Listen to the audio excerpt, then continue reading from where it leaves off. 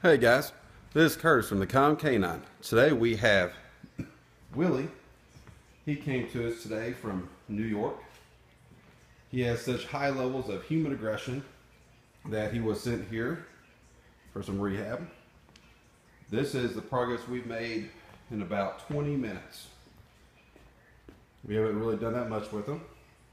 Just taught him that I am here to give him a few rules, teach him what's expected from him, and that's pretty simple stuff.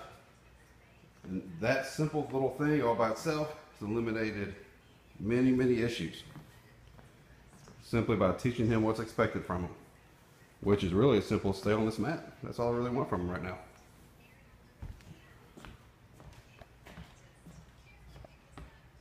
Stay tuned. He'll be here for 5 weeks.